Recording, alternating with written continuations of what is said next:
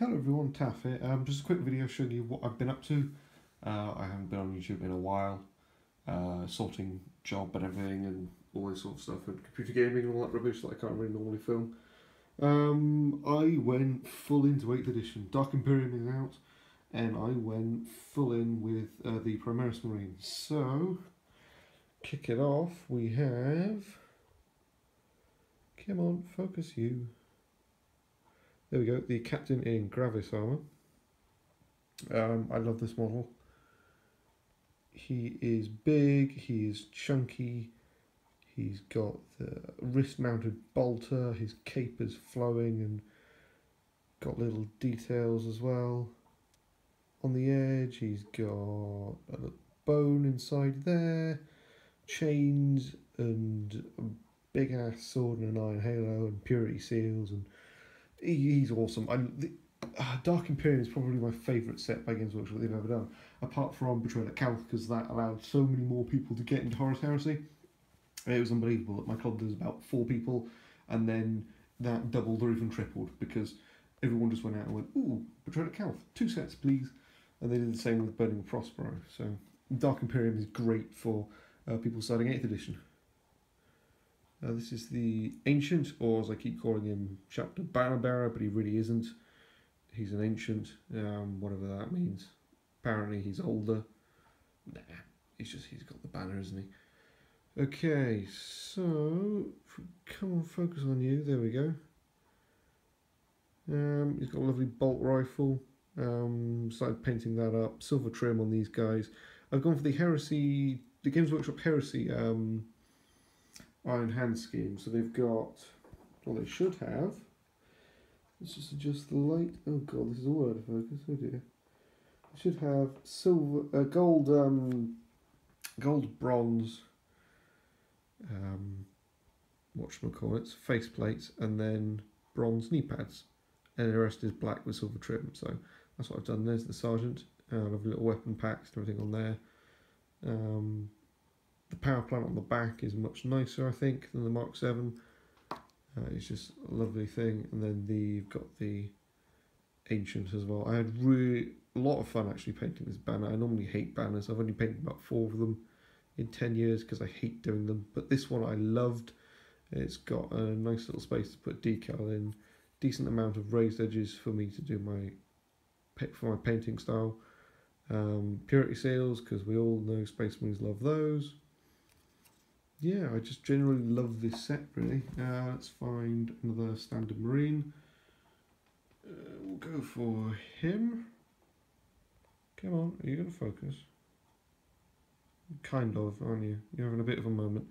Right, they are... Come on. He doesn't like him. Maybe I'll like him. There we go.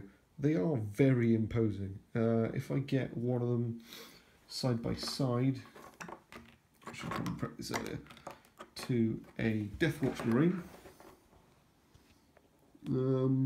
Even the Deathwatch Marine, who is slightly taller, so is taller than normal, it struggles a little bit with the Primaris Marines, especially if they're standing fully upright.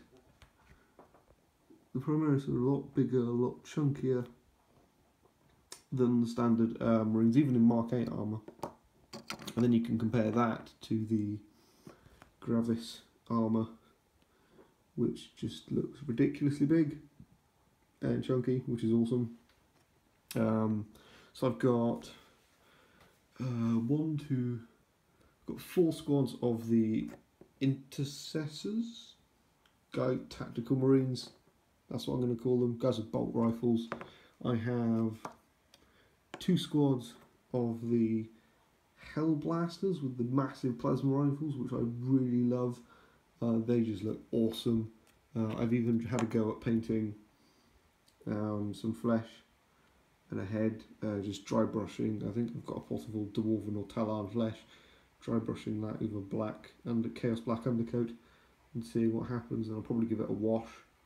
But yeah, I've got 2 sets of the Hellblasters, 2 sets of the Guys with Jump Packs. I haven't done those yet because I'm waiting on more bases to come along. Again, these Whitehall bases, here we go. You can see it on the Gravis Armoured Captain. Whitehall bases on eBay. They are amazing. I love them.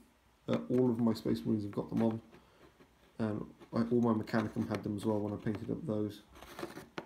Another thing that I've been working on, which you're going to scream, oh, it's not 40k. I don't care. It's Harrison. It looks awesome. It's not even Iron Hands, but it still looks awesome.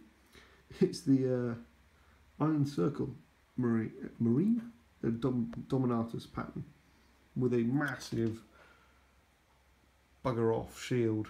Twin, is it twin Mauler bolt cannon, or is it just twin heavy bolter on the top, and then a big graviton hammer.